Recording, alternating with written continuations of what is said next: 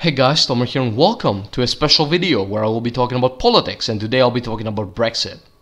Now, do keep in mind that I'm not British in any way, shape or form. I do belong to a nation in the European Union though, that nation being Greece. Yeah, I'm poor as shit if you're wondering, just so you know. Just so you know, this fucking laptop is fucking ancient and I wanna repair it and shit, but I can't because, you know, I don't have any fucking money. My father's car just broke down, we only have my mother's car working. You know, I'm poor as shit. Just keep that in mind. I'm definitely still middle class, and I'm glad that I'm middle class, but, you know, still, I'm poor. But yeah, just to answer your questions about, you know, Greek poverty and shit. I support Brexit. I actually do support Brexit, and I support it for a very simple reason, actually. I think it's a very simple reason, honestly. The EU Commission, I don't vote for them. It's anti-democratic. They found a way to circumvent, like, actually going through a democratic process, and that commission dictates shit to my fucking nation, and I don't like it. If I wanted a European Union, I'd want one that respects national sovereignty. Greece is its own nation, and it should be its own nation. And frankly, I want my government to dictate things for myself and other Greek citizens. I don't want some commission in fucking Brussels. I don't want a bunch of fucking Belgian pieces of shit. A bunch of like Belgian and German pricks just sitting there on a fucking table dictating what the fuck I can do with my life. I don't want that. I don't want that. I don't want their fucking austerity measures. I don't want any of that shit. They can go fuck themselves. And I also don't elect them. That's what I hate. I want to elect them. I want to fucking elect them. And there are representatives from the different nations. But they can't propose legislation. They can only vote on it. That's another thing I hate. They should be able to propose legislation. If I, for example, want less austerity measures, I should be able to contact my local EU representative to tell them, just, you know, propose this. Propose less austerity measures for Greece. If it is to be rejected, it is to be rejected. Great. But propose them, goddammit.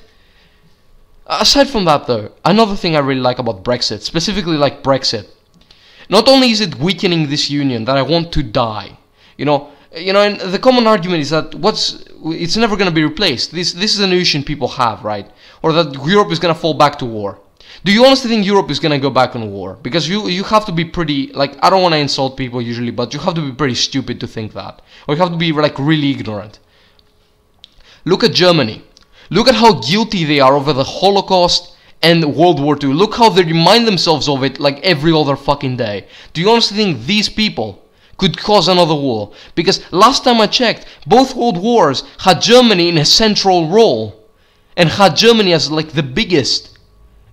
just the biggest blocker of peace, I guess. Well, that's not true. In the Second World War, it was mostly Britain that blocked the peace treaty. But yeah, just Germany was the warmonger, and German people feel a little guilt because of this. We're talking about a country that when the decision was voted in that, you know, for the modern German armed forces to be created again, students and other young people fucking rioted in the streets. This was like back in the 60s or something. They rioted because they didn't want their country to have an army. They did not want their country to have an army. Do you honestly think that nation can go anywhere close to starting a war? Fuck no. Fuck no. There is never gonna be another European war. And NATO is gonna ensure that. Fucking the US is gonna ensure that. Russia is gonna ensure that. They're all gonna ensure that. Europe isn't gonna plunge into chaos. It's just Europe is too valuable for it to plunge into chaos.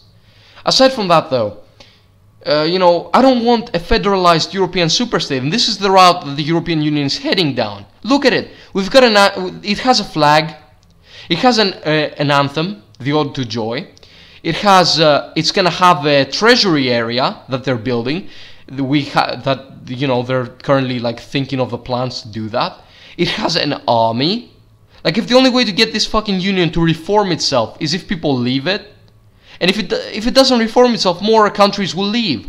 And if they don't have an army, they can't force these countries to stay. If they do have an army, they will be able to. And this is what I hate. If they get an army, We will have some federalized European superstate. We're gonna have the United States of Europe. Like, I'm not even kidding right now. This is actually like gonna be a thing, you know? I honestly think this because look at it, you know, look at what you can do with an army, you know?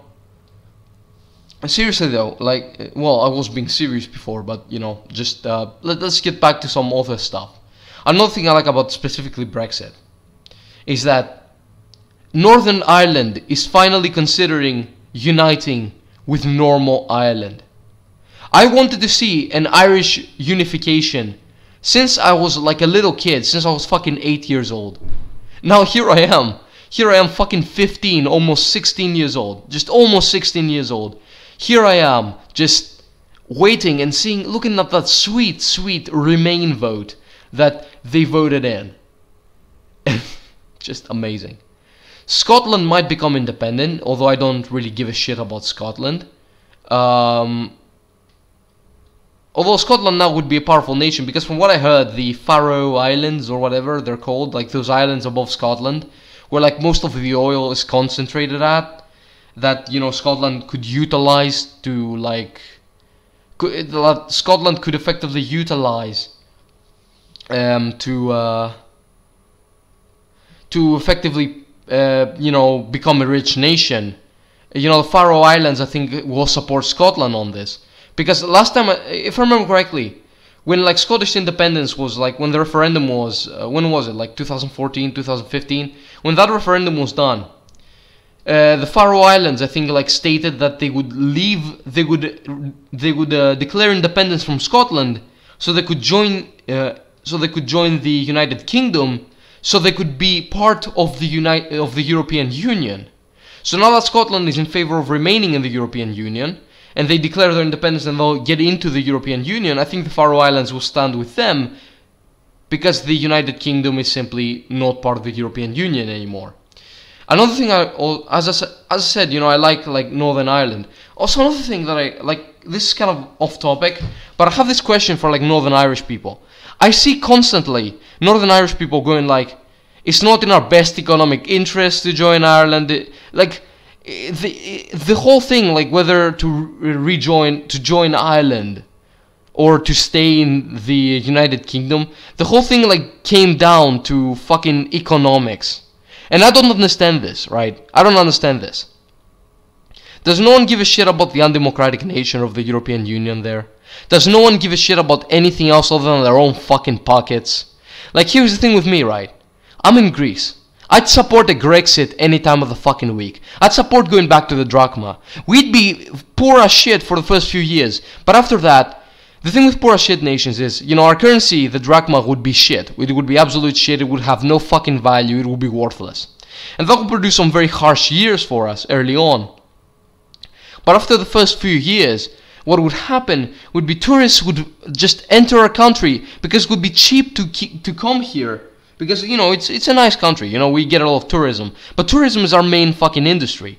If people saw that the stuff here was like cheap as shit, that I could like spend 50 cents and like they could like spend 50 cents a day on a fucking hotel. Okay, that's a bit extreme, but you know what I mean. You get what I'm saying, like, you know, spending 10 fucking, that they could go here with 10 euros and spend like an equivalent of like 10 euros a day in a hotel. People would do it.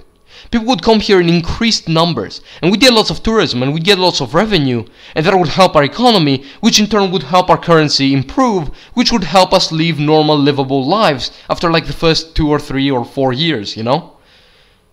So I'm willing to go through that hardship to get to a point where, you know, my country might be better off than it is right now, with the fucking austerity measures and shit. I'm willing to endure that hardship, but it seems Northern Irish aren't willing to endure that hardship. They want to remain because of the economy. That's all I'm hearing from Northern Irish and people who like talk about like Northern Ireland and its desire to stay. Like, I don't understand this. Are the people in Northern Ireland just a bunch of bourgeois pricks or something? I don't get this. Like, I'm not even trying to offend here, right? If you're like Northern Irish and you could explain this shit to me, please, like, be my guest, go to the comments and just explain to me why you think remaining is such a good idea, and you'd think that due to non-economic reasons, because all I've seen is economic reasons. Another thing they said was that Gibraltar will probably leave the United Kingdom because they voted Remain. I don't want that to happen because, frankly, I like the fact that I like the UK keeping their overseas territories. Well, not really overseas.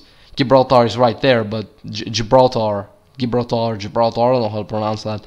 It's right there, right on the south. But I want them to keep whatever like colonial remnants they have. Like, this is gonna sound fucking horrible, I know.